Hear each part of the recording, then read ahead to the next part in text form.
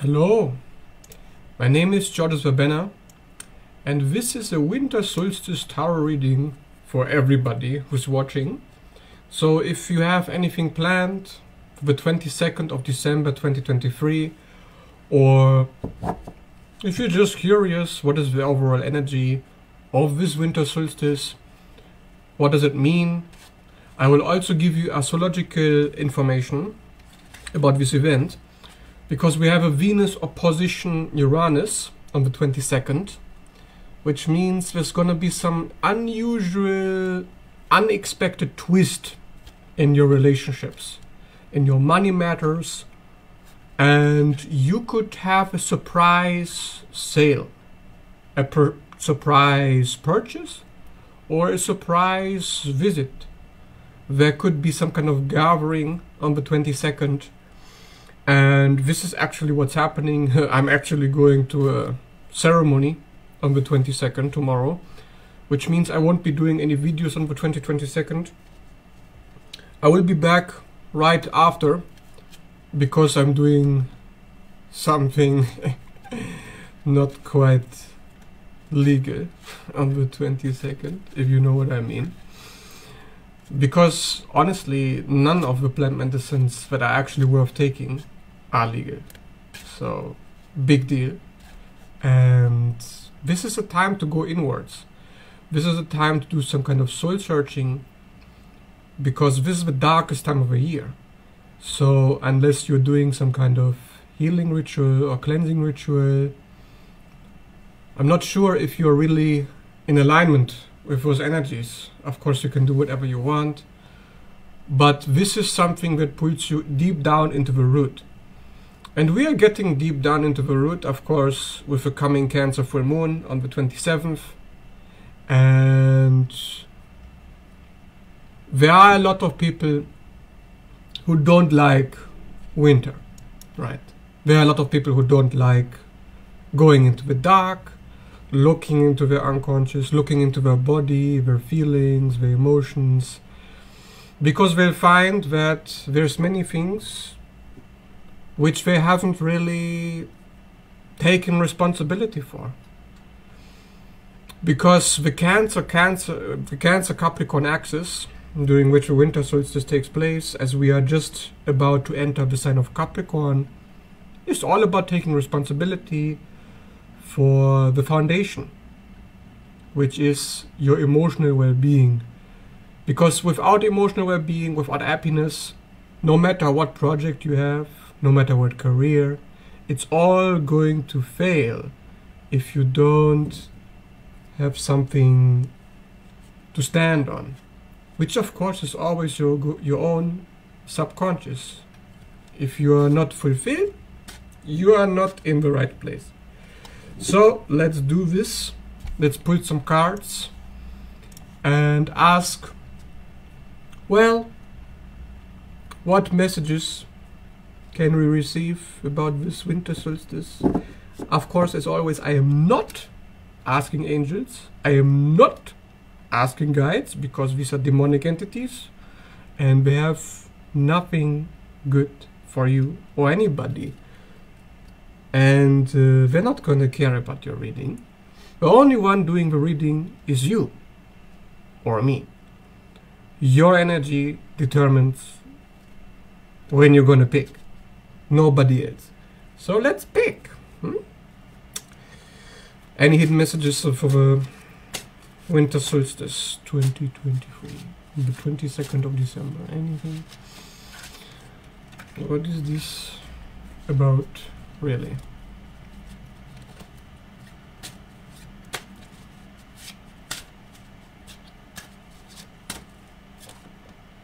Okay, this just popped up. Seven of Cups. So the Seven of Cups, of course, is about offers. Many different things that we can do at the same time, many opportunities, but we're not sure what's really going to be the priority. Of course, it makes sense. We have a coming Christmas. There's a lot of thinking going on, a lot of planning, and this is about commitment. If you want the goods, you need to commit to one of them. at least. Not that you can't have it all. Of course, you have all these opportunities on the card, but usually it means some kind of confusion. So clarify, why did Seven of Cups pop up? By the way, I should probably do the other side. Alright. Why does this refuse to go back in? 10 of Wands. Okay, so 10 of Wands could be about a lot of things to do. You're not quite sure if it's going to work out, a lot of burdens, and you don't really need to stress that much. I mean, if things don't seem clear and you have a lot of stuff to do at this time, this is not really a good time to do anything except to relax, right? It's the winter solstice we're talking about. That's why most people don't like it, because they don't want to relax, especially not around Christmas, right? They want to get shit done. But it would have been better if you got it done already. But yeah, it looks like most people are not really in tune with the energies. Like the way I read this, yeah, no wonder the Fool popped up. So the Fool pops up because this is like Aries energy. Like we do whatever, we're not really paying attention to what's happening around us, what's happening in front of us, what's happening behind us. We're just heading straight into the unknown, business as usual. I mean, if you ask me, this reading tells me nobody really pays attention to the winter solstice, nobody cares, and that's why people get stressed and confused, because we're not really taking the time to be present. I mean, the Fool is by far the least present of all the cards. Although it is the first and the last, it is curious. Let's pick some more cards. Okay, let's pick two more. Okay. When my cards fall down, because these cards are just horrible to do. Okay, so I got 5 of Wands. So this is basically about protecting yourself against intruding energies, against stress, things that take away your peace, just trying to keep it together, really. This is somebody who's surrounded by threats and he's trying to make boundaries. And we have a 5 of Pentacles, which is somebody who's left out in the cold. These are really negative energies of the winter solstice, like really negative. Like all of these cards are negative, except the Fool. And the 5 of Pentacles shows that most people are feeling more or less lonely at this time. I think people can't wait to actually get together with somebody, to actually spend time with loved ones. Maybe you're also waiting for somebody to give you company, because this is the darkest time of the year. So again, it's not really surprising that these cards show up. And then there's the 7 of Wands. So there's a lot of wands here, a lot of fire. Again, fending off against opposition. Somebody who just is making sure that all that shit stays away. That he's just minding his own business and he doesn't want all that stress, he just wants to keep it away. There's no Pentacles. There's only one Cups card. The only Pentacles card is negative. It's curious. 2 of Cups at the bottom of the deck. So clearly people are looking for companionship right now. Like clearly this is a time to get together. I'm not surprised again, because the 22nd of December is 2 plus 2. This is the second card of the minor arcana, Two of Cups. I mean, you can't make this up, really. So I see here that there's a decision that needs to be made. There's boundaries that need to be made. People are feeling lonely, left out. And then there's this full energy of just like, I'm just doing whatever I want. And it's better that way, because this is a lot of stress, and I don't want to have that stress, especially not during this time. Like, really. You just really want to take a step back. So, tell me, what can we do about all of this? How do we get some groundedness here? Aha, the Tower. So something has to break down, something has to finish. And this is basically how we are going to finish 2023 with a Tower moment. I've known many people who've had a Tower moment recently, including myself, in which you need to let something go. A source of stress, something you made, you basically created your own stress. Because whatever you are doing, isn't that the beginning of my reading? Where I said, well, what you're doing is not on solid foundation. You see, the ice beneath the Tower. And how Capricorn and Cancer, the Cancer full moon is all about foundations. So this shows the foundation is going to collapse. Now keep in mind that after this, the Star comes next in the major arcana. That means wish fulfillment happens after the Tower, usually. So tell me, what is this Tower about? What is it about, really? The Devil. I mean, you can't make this up. It's a Capricorn card. So that's what's breaking down. The control system. Slavery. The Matrix. Fear. Illusion. You thought you were a slave. You thought you had to do that. You thought you had those obligations, right? Those contracts, that job, that relationship, that career, that habit, that routine. You thought you needed to do it. You thought that was your foundation. But clearly,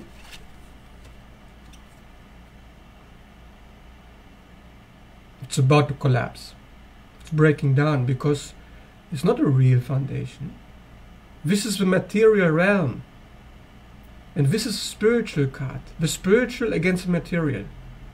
Trying to break you free. Clearly.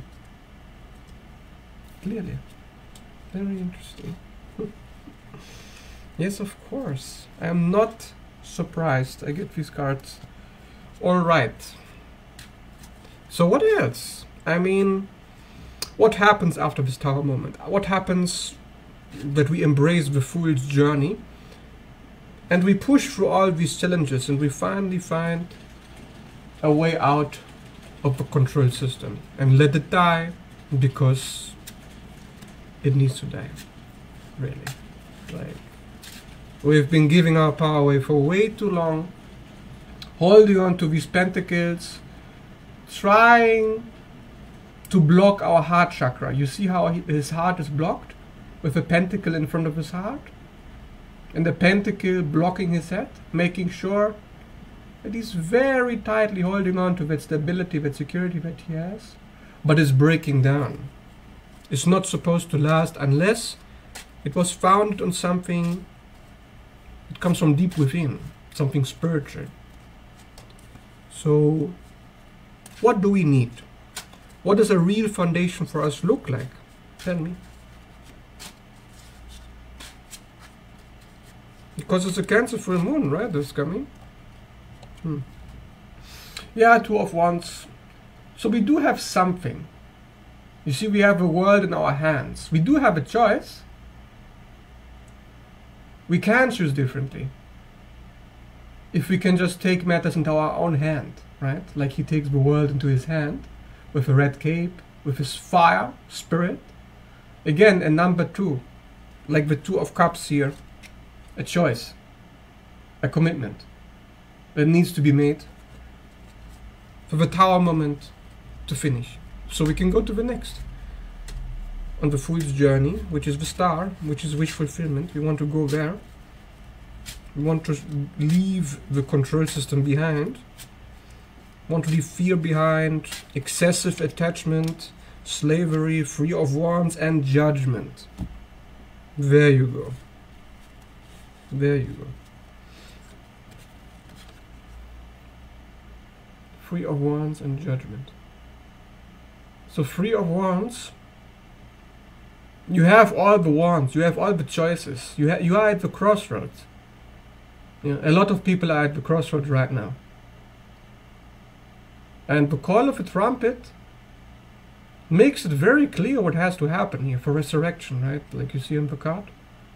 Of the coming out of the tomb, embracing a new awakening. A new way of being. After a time of death. Of being in those boxes, you see those boxes? It's like the Matrix. They're coming out of the Matrix. Because they allow themselves to follow those wands. They take the first step towards that new road, the new path they need to take. But of course, the call of a trumpet, hardly anybody listens to the call of a trumpet, really. I mean, if you look around, your friends, your family, the people around you, nobody gives a shit about the trumpet. Everybody's ignoring the call. Are you going to ignore it? Because you want this, right? Know your worth. You got those pentacles beneath you. You got those pentacles on the side. You're growing graves behind you. Because you can do it. You have the resources available. You don't need to be a slave. It's not necessary. It's only an illusion, you see. Eventually, everybody has to take things into their own hands. Because you can't stay here. It's not good for you, obviously. It's fake anyways. I mean, come on. Come on. The Tower is here for a reason. This is a fakery. Fakery.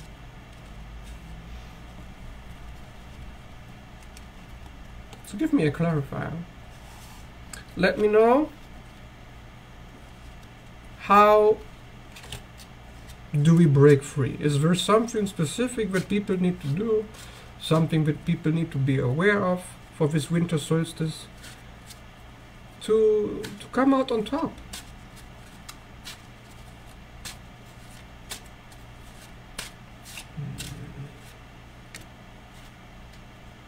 Interesting.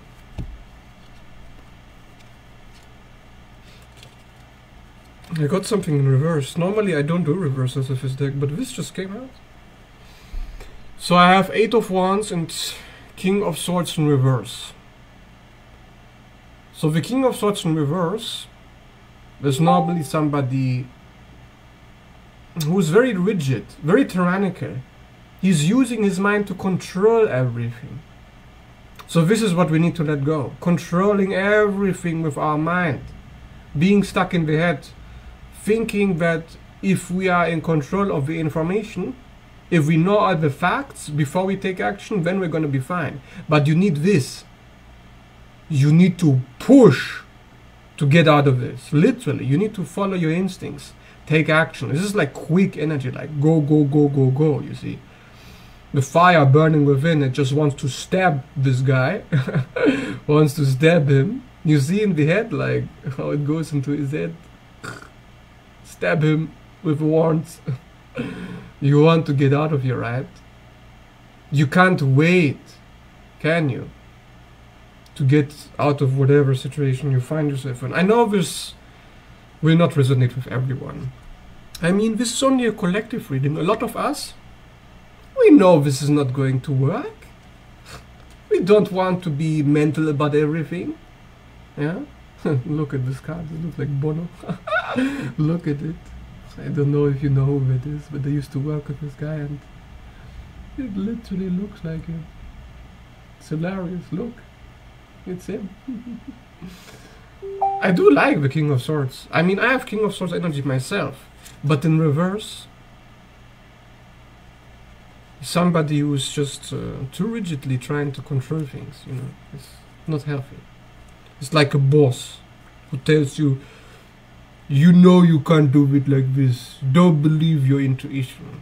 Believe the facts, right? Obsessed with details, obsessed with deadlines. That things have to be tight and neat before taking action. It's like somebody who is obsessed with perfection. And that's ultimately what's behind the devil, you see. That's interesting, yeah. It's a very clear reading, I mean, it's pretty straightforward. It's very clear. I like it. Is there something positive happening in our favor for this winter solstice? Can we have something positive to end it? Something good is going to happen collectively for people. I know it doesn't apply to everyone. It's a very general reading. But if you look around, it will apply to most people. So, oh, that's very positive indeed. So this is the positive message I pulled. The one positive thing about this time, well, two things. I got two cards. Huh? The Chariot and the Ten of Cups. So these cards, what are they about? Somebody who has a very clear sense of direction, a vision. This is the Cancer card, by the way, the Cancer full moon. So this is somebody who allows those spiritual forces, the feminine and the masculine, those two sphinxes, to guide him. You see, he's not in charge of the Chariot. The Chariot is in charge of him. He is completely convinced, with all those moons on his chest, the blue tunic that he wears, with feminine energy, he's convinced that the sphinxes will not lead him astray, that he can trust his instincts. They will guide him. He's so confident that the sun is shining upon him. He knows he's going to succeed. He knows he's going to have a triumph. Because if you listen to the Chariot within you, if you just follow your instincts, you're going to have this. So that's all that people need to do right now. Align yourself with those Cancer energies. With me. Align yourself with me, and I will guide you towards the light in the Ten of Cups. You see, family, fulfillment, happiness, the end. When you got everything that you hoped for, all you need to do is to just follow it through to the end. And if it drives you into the gutter, yeah, as it often does in its shadow, then it drives you into the gutter. What can you do? The divine is funny like that. It will drive you into the gutter, and then it will get you right out of it. From rags to riches, you know? From rags to riches. But if you don't believe, if you don't have faith into the sphinxes, into your instincts, I'm sorry, but you're not gonna get this. Goodbye, I will not be yours. So that's a positive message. But this is really all that you need. Make it simple. It's a very straightforward energy. Very straightforward. And I like it. It's in alignment with the cardinal energy that we have going on right now. With the Aries North Node, you know. The Cancer full moon, the Capricorn sun solstice coming. It's very cardinal, like, I will take charge to get here. I take charge. Because it's a fight between, literally, those two. Capricorn and Cancer. Sun opposition moon on the full moon. Like, literally. You see? So you let yourself be guided by the devil. Eh? When you dance with the devil, you for the material protection. Or you give up on those reins. Let intuition guide you, your instincts. They know. You see. So some people will stay in this energy. Others will get into this one. Which one will you be? That's the choice that everybody has. So that's why we have two choices. That's why previously we had the Two of Cups and we had the Two of Wands. So that's what it's about. It's the dance with the devil versus the dance with the divine. And you see how also the background on this card is quite dark, very black. And here it's golden. Like, yeah, here we go. Can't wait for the triumph to come. I know it's mine. If only I believe and don't allow myself to get distracted by the illusions. This guy is just nasty. I don't like him. Now it's raining outside. So this is really a perfect ending for a reading. So I hope this resonates and you enjoyed it. And if you did, leave a like. And if you're watching it on YouTube, subscribe. If you're interested in a reading, you can message me. I can do personal tarot readings and astrology readings, one-on-one. Just reach out for my email or messenger. You'll see the information on the YouTube link in the description down below. Thanks for watching and see you in the next video.